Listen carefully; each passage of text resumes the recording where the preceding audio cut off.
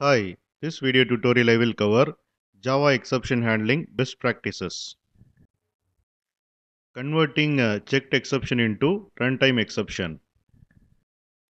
This technique is used in Spring Framework. In Spring Framework, most of the checked exception is converted into unchecked exception so that we can limit the use of checked exception.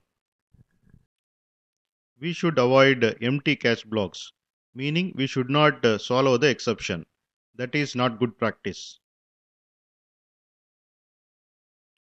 Use standard exceptions. Using standard exception instead of creating own exception every now and then is much better in terms of maintenance and consistency.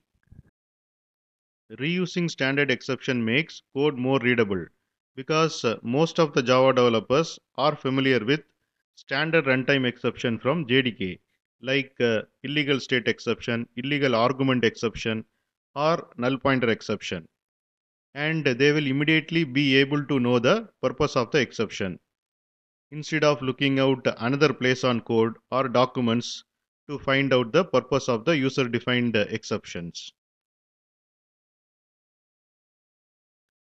Document exception thrown by any method. Java provides throw and throws keyword to throw an exception, and in Java doc we have @throw to document possible exception thrown by any method. This becomes increasingly important if you are writing API or public interface. With proper documentation of exception thrown by any method, you can potentially alert anyone who is using it. And this is about Java exception handling best practices. And thanks for watching.